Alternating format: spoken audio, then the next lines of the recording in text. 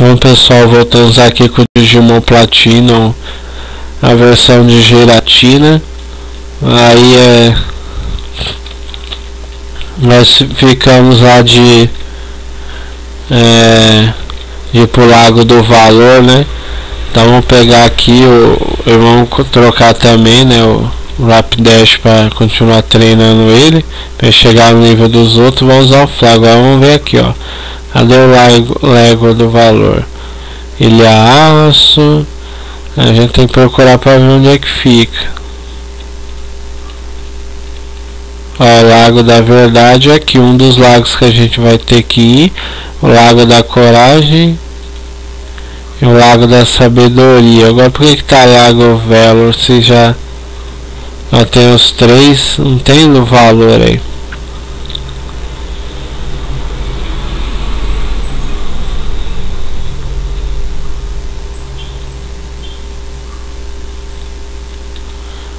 Falta duas cidades para explorar. Não, né? Aí, peraí, ó. Ei, xeretão, você tá me atrapalhando aí. Ai, meu Deus, vai devagar, eu estarei, velho. Ah, era aqui, né? O Lago da Verdade, mas fala Lago do Valor. Não tem nada a ver com Verdade. Vamos lá pra cidade Twilight lá pra ver se é esse aqui, pessoal. Que falou pra gente Lago da Verdade. Tem nada a ver, ó, levando Twilight, Lago da Verdade. Olha as ideias. Olha o bug aí também, ó. Isso aqui eu usei cheat pra você ver a rack já bugadaça. Já. Imagina se você usa, por isso que o povo fala pra usar o cheat. Aí aqui a gente passa aqui. Olha lá, tá os dois ali. Então é o Lago da Verdade, não é o Lago do Valor, como eles falou. Esquisito eles ter falado isso, sendo que aqui é o Lago da Verdade, não é do Valor. Então não sei o que eles fazem. Mas também não dá pra gente fazer nada aqui, ó. Olha lá, não usa surf, não tem nada pra usar. Vamos lá, vamos de trouxa aqui. Tá. Vamos tentar agora.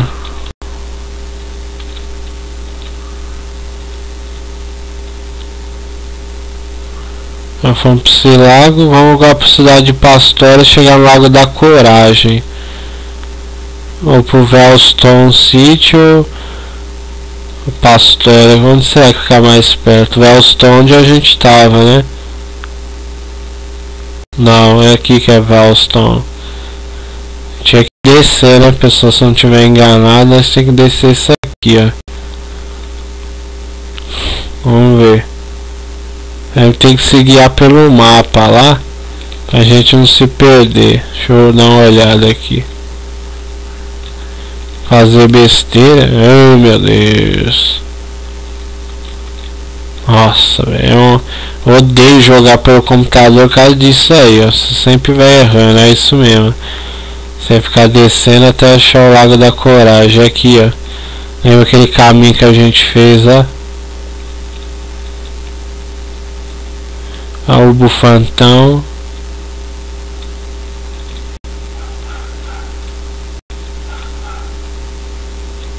Olha o bufantão. Aí, né, que ficava os jornalistas aqui, ó, Lago da Coragem. Não tem nada Lago de Valor. Essa tradução foi totalmente errada, ou então o jogo que errou, né? O pessoal que fez o jogo colocou Lago Valor, sendo que é Lago da Coragem, ou a tradução brasileira errou, colocando Lago da Coragem, sendo que é o Lago do Valor. Não tem nada de coragem. É por isso que a gente não ia achar nunca, mas é aqui, pessoal. Olha lá, confirmado. Sempre quando tem Rocket, que é o lugar aqui que aconteceu a explosão, a água toda sumiu. Vocês podem ver os Magikarp, ficou tudo exposto. Esse cara sem água uma hora vai morrer. Isso se não morreu, né? E aí tá aí, uns tampa o caminho, aí você tem que passar até achar o caminho certo. E dá pra você lutar com os galácticos, outros dá pra você escapar. Aí vai de vocês, se vocês querem lutar, vocês lutam, se vocês não quiserem. Mas aqui que é o Lago Valor, não dá coragem contar o nome aí. E aqui vocês enfrentam os galácticos aqui pra poder escapar, derrotar eles, deixar o lago em paz, as meios de carpa, e depois a gente poder encher esse lago aí. Com certeza vai usar Pokémon aquático pra encher o lago aí. Faz todo sentido do mundo. O Pony tá level, é bom também, ó, vocês viram, né? Que aumenta o nível dele. Colocar o Tecnon aqui. Só é bom pra isso, mas é ruim você ficar lutando com vários. Só vou lutar com um sós aqui. Aí se vocês quiserem lutar, vocês lutam. Eu prefiro upar depois em off, ou lutar só quando a gente é necessário. Tipo assim, eu tô aqui andando, tá na minha frente assim, não tem como escapar, eu enfrento ele, só assim. Se tiver como escapar, eu prefiro escapar, né? Aí vai de cada um. O Pony tá mais forte agora. Aí deu burn ainda, matamos. Morrendo hoje. Tem que não, né? Aí eu consegui dar um criticaço nele. Tecnon de novo. Atirou o Pokémon, matou, level 29. Agora o Gleimial a gente tem que trocar pro Staraptor. Tem o Close Combat nele. Close Combat. Aí a gente derrota. Já era. Pronto. Aí tem mais um cabra ali. E aqui a gente encontrar de novo lá, um dos líderes da equipe galáctica. Que a gente derrotou na cidade de Eterna. Qual é o nome dele? Sartuno, comandante Sartuno. Sempre tendo o nome de planeta, né? Faz sentido, né? Pokémon Batalha Galáctica, Pokémon como é que chama? Batalha Galáctica o nome, Pokémon. Ai, pessoal, eu sempre esqueço o nome do jogo. É Pokémon Platina, Pokémon Pérola e Pokémon Diamante, né? Aí isso não tem nada a ver com o espaço, mas só que as sagas, né, que eu digo assim, que é a equipe galáctica do espaço. E também, né, tem Pokémon Batalha Galáctica também, que sabe o nome. E o Dialga e o Paco mexe com o tempo, o Giratina é o submundo. Aí faz todo sentido, mexendo com o espaço e o tempo de ter esses nome assim, né? Saturno, Marte, essas coisas aí, fazendo essas referências aí. Não, que pound, meu. Tanto golpe pra usar, você me usa pound. Vamos ver se o surf dá certo, dá uma olhar ele um pouquinho. Surf. Os caras já tá mais fortes, você pode ver pelos Pokémon deles, né? Bronzor. Vamos olhar o Bronzor, né? Iron Defense para ser mais chato de matar mais do que já é. Esses Bronzor e Bronzong tem uma defesa do cacete. Derrotamos o comandante. O Lago do Valor. Aí ele caiu fora. E a gente passa aqui. Geralmente essas águas curavam aqui quando a gente passava, né? Aí vocês podem ver, ó. Tem nada aqui, mais nada a gente fazer. O Pokémon lendário já foi capturado daqui. Aí o Zocket fica ainda moscando aqui. Mas o que a gente tinha derrotado, a gente já derrotou já.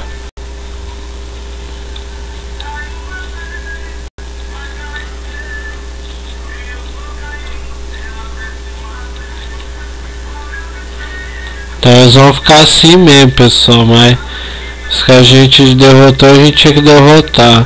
Aí aqui as machucapas não deixam a gente passar. E, se eu não me engano, a gente tem que ir pros outros lagos. Agora a gente tem que ir para aquele lago lá da... onde tava o professor e o Lucas. Se eu não me engano, a gente tem que ir pros 3 lagos. Eu vou lá para dar uma olhada rapidinho e chegar lá. Se não for, não tem problema. A gente vai lá e volta. Aí sem não é problema nem nada. Mas eu vou dar uma olhada aqui no detonado pra gente ter que voltar lá, né? Que eu lembro tudo assim de cabeça, assim, né? Apesar que eu já só vi várias vezes, né? Mas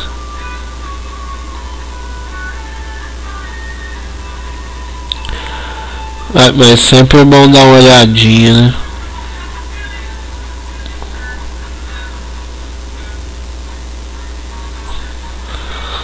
Aí Staraptor derrotou.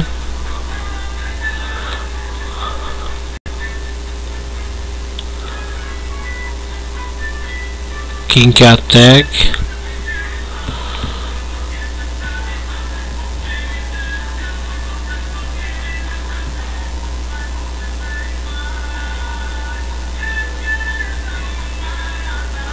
Aí pessoal, rapidinho.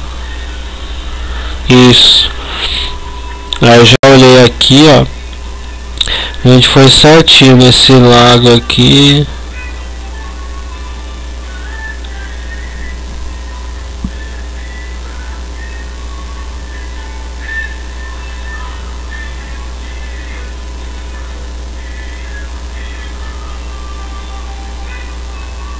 É isso mesmo, pessoal. Era pra nós ter ido aqui primeiro. Aí depois nós vamos lá pro lago da Twilight, que a gente, nossa cidade. Eu fiz o inverso, né? Fui por lá primeiro. Então, só pegar o Fly e voltar pra lá pra Twilight, onde a gente tava lá. Recupera seus Pokémon que vai ter mais uma batalha, né? Você derrotou o Sartuno. Agora a gente vai atacar Mars, né? Que é o planeta, né? Quando você derrota o Sartuno, aí o que acontece? Vai derrotar o Mars, né? Você vai derrotar o Saturno sem derrotar. Se derrotar o Mars, eu acho que o Mars é Marte, né? Se não estiver enganado, me corrija aí, né? Derrotou um planeta, tem que derrotar outro planeta. E depois sobe o Cyrus. Tem nada a ver com o nome de planeta, mas é o capitão. Mas eu acho que a gente só vai lutar com ele lá quando a gente for pra cidade de gelo, lá que tem mais um lago lá. A gente derrota ele de novo, provavelmente, ou não, pode ser algum capanga, não sei. Aí só sei que a gente luta com ele de novo para libertar os 3 lendários lá nas mãos deles. Aí depois que ele usou os poderes que ele queria, aí ele vai aparecer depois de novo lá com Giratina, né? Sempre aparece bastante vezes, tá vendo? Agora sim você pode ver que eles usaram explosivo. Olha aqui, ó. Antes não dá para fazer o surf. Você lembra que as barricadas estavam muito para cima? Agora eles fizeram as barricadas abaixar, aí dá para usar o surf. Antes não era assim, agora dá. E assim a gente pode atravessar o lago, né? Que eu acho que eles explodiram também.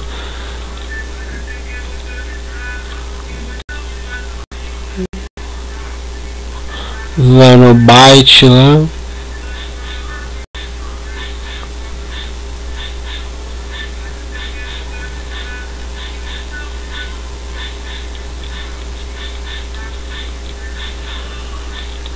Não, já foi. A pessoa tá no outro.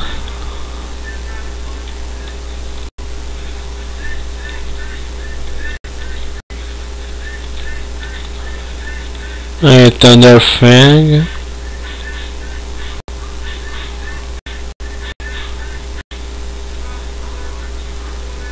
Tá bem que sendo Pokémon aqui pertinho.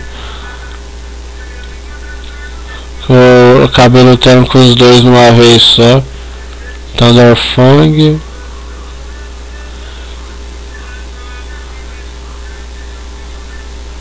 Babuli, né? Agora só sobrou o Morcou. Vou mandar chumbo nesse Morcou aí.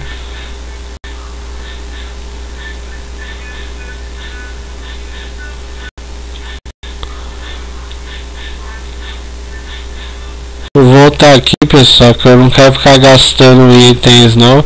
Se tiver itens você usa, mas pra não ficar gastando. Sai daí! Tá no centro Pokémon aqui que é melhor. Aí, vamos lá. Cadê a droga do centro Pokémon? Meu Deus. Será que tem que usar repé até aqui no começo da cidade? Pelo amor, velho. Você já tem medo de ficar aparecendo. Olha o nível de lixo. Você nem quer aparecer desse jeito. Só sabendo que eu não vou capturar você, ninguém vai.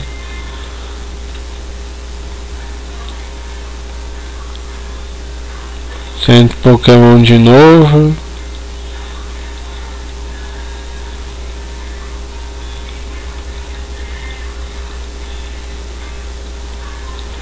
Pronto. E agora a gente vai pra cá, pra lá.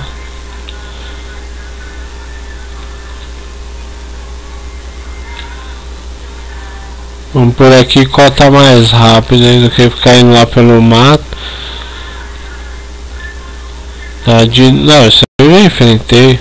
Ah, não. Sei que eu tinha enfrentado, mas não. Mais outra batalha em dupla. Vamos logo enfrentar em dupla que é mais fácil que enfrentar um só de cada vez.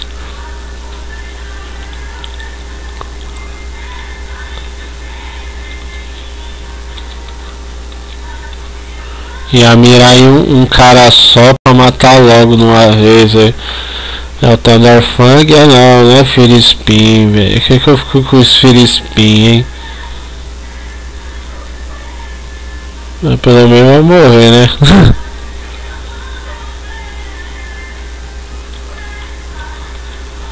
Tecnon e Thunderfang. Nossa, na hora. Quase, então tem que não é apelão assim mesmo, né? Não é só o cara tá de tiração comigo, né? Shockwave, né? Pra não ficar só gastando Thunderfang.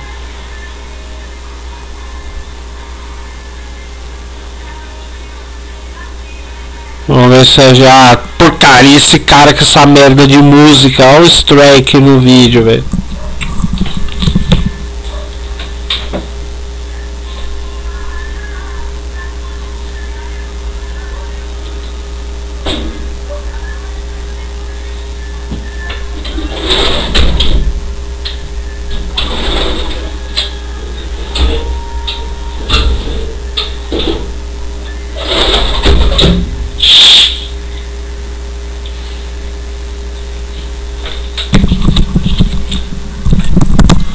Cornudo tem que pôr essa porra de música só pra me fuder. Desculpa aí, pessoal, os palavrear, mas não dá, velho. Vai gravar essa bosta aí quando é interrupção, a gente com essa porra de música é pra dar flag strike aí, já o vídeo já vai bloquear, já era, vai tirar monetizações e às vezes eles até bloqueiam no mundo inteiro, vocês não conseguem acompanhar, mas não tem jeito, eu tentar ficar falando aqui e torcer que não dê strike nem nada, eu vou ter que parar de gravar, né, porque senão eu vou ficar perdendo tempo assim. E aí você vem aqui na maior boa vontade gravar vídeo pra vocês verem. Legal, tá pra ter mais vídeo no canal aí, finalmente dá pra gravar uma interrupção atrás do outro, esses caras com essas porcaria de música aí. Pior que nem adianta fechar a janela, fazer nada que a música fica vindo muito alta, então, desculpa os palavreados, espero que realmente não saia no vídeo, mas eu acho que é impossível não sair. e só vou acabar aqui pra ver que talvez se não sair muito assim, não é muita coisa e tal, e quando ele acabar eu gravo mais o vídeo pra vocês. Eu acho que só tinha essa parte aqui também. A gente tá lutando com a comandante Mars. Deixa eu ver o que a gente faz aqui. É isso mesmo, depois a gente derrota Sartuno, derrota a Mars, aí vencendo ela dirá sobre a captura do trio lendário Uche, Mestrite e Azelf. Agora sim, ó. Aí agora que eu já tenho falado pra você que é o Mestrite, ele também é o nome de um demônio, se eu não me engano, ou o Mepisto também. Mestrite, ele não é esquisito, e o Azelf também, porque é o Azelf, você pode ver com a referência. O Mestrite pode ser do Mespito também, muito parecido, e tem o Uche, mas só que eu não sei se foi referência ou não, mas pode ser que sim, pode ser que não, mas o nome deles é Uche, Mestrite e Azelf. Aí os três vão estar capturados. Ela vai embora e o professor dirá que você tem que contar seu rival no Aquit Lake. Use e vai até a cidade de Eterno, sai pela rota em direita da cidade. Ou seja, nós vamos para uma nova cidade, né? Que falta o último lago aí que vocês viram lá, que tava na cidade de Snow Pro City. Ainda a gente não chegou lá.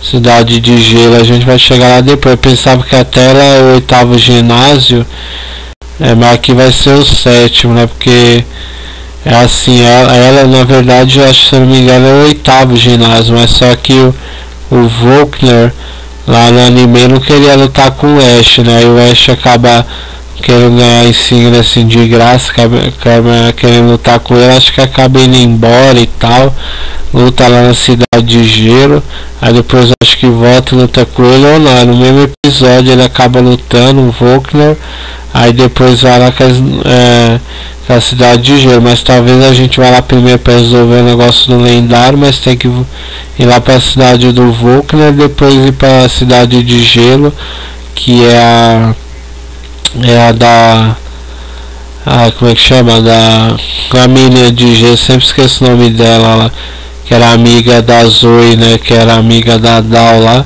a Candace. Ela, se eu não me engano, era a 8ª, era o último ginásio aí o Golduck, para quem quiser Pokémon aquático também, ó, pegar o seu Golduck aí. Saco, queria ver se capturava assim sem enfraquecendo. Vai ver que não vai ser fácil, não. O povo não se toca colocando essas músicas aí só pra fuder o vídeo. Ó, usar o dig aqui na água lá, da hora, pessoal. Nem tem terra, você usa o dig na água, né? Vai, Duskball.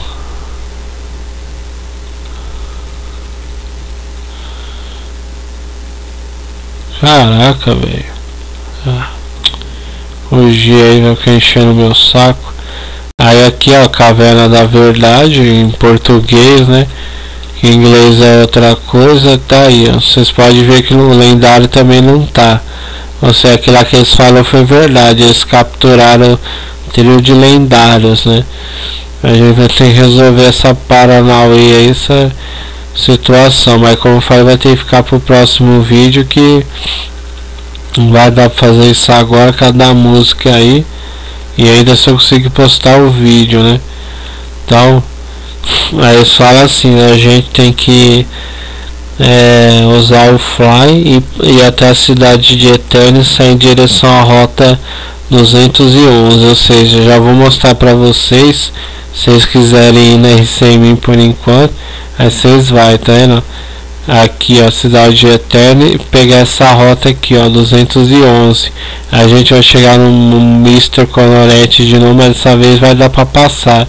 Se você tem que lembrar, você tem que levar quem tem Rock Smash e também quem tem String, pra você empurrar a pedra e quebrar as pedras também, né? Aí a bicicleta já tá com você, então tá de boa. Aí vai com o item, vai com o Max Repel, com um monte de coronete muito grande. Você vai passar uma caverna e lá, se eu não me engano, até onde o Girantina vai aparecer mais no final do jogo. Aí você tem que ir passando por eles e tal, bem equipado aí com o seu HM Boy. Leva seus HM que eu te falei para destruir pedras e empurrar ela, que é a mais importante. O Kant não vai precisar dela lá, acho que o Flash não vai precisar, mas precisar, se vocês usarem o HM Boy, leva ele. Aí o Surf também, se precisar, que às vezes tem uma aguinha na caverna, vocês já estão com o Surf. Aí a gente vai passar ele, depois que passou pro Mr. Coronet. Ei, meu, deixa eu falar aqui, meu.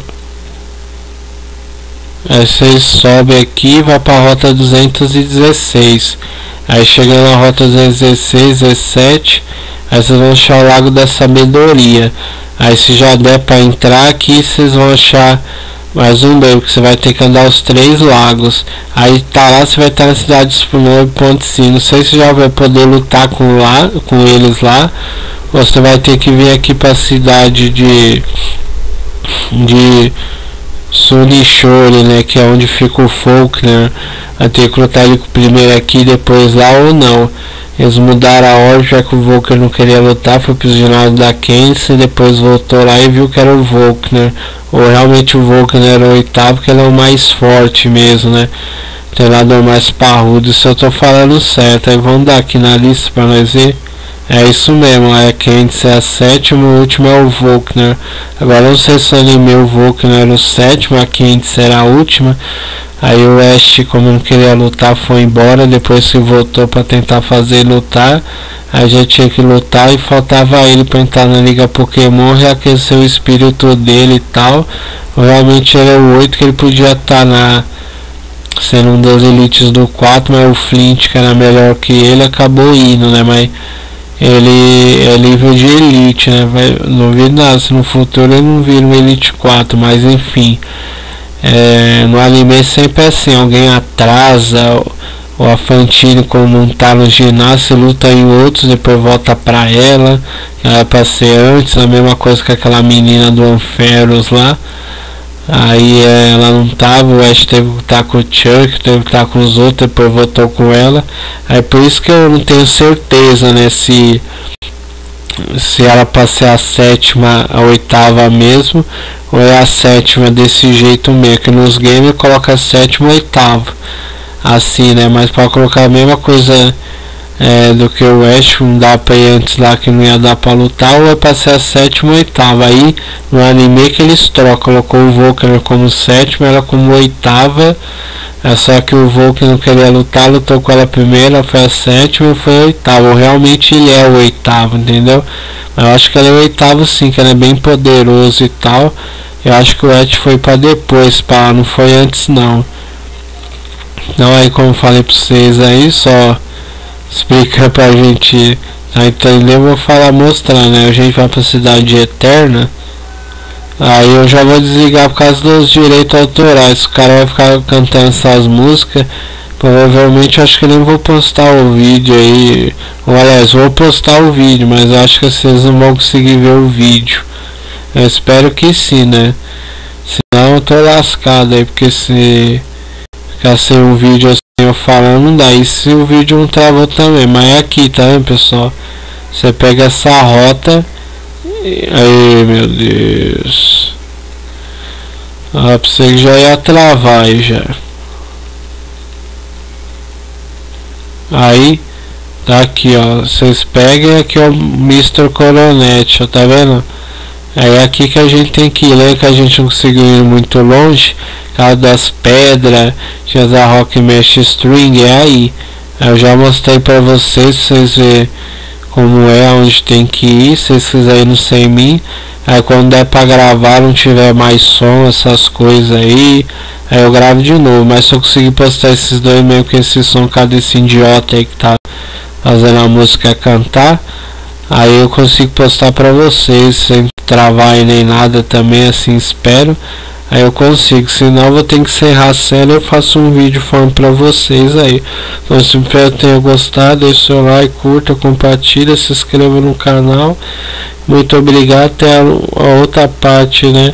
Em breve aí de Pokémon Platina versão giratina pra gente ir lá no Mr. Coronet, escalar ele, quebrar as pedras, empurrá-las e chegar na cidade de gelo para tentar a nossa 7ª insígnia, né?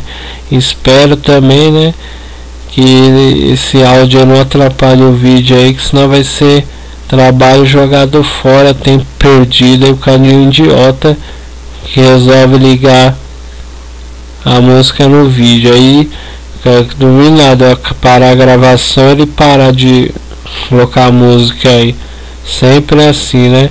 Então muito obrigado e até a próxima.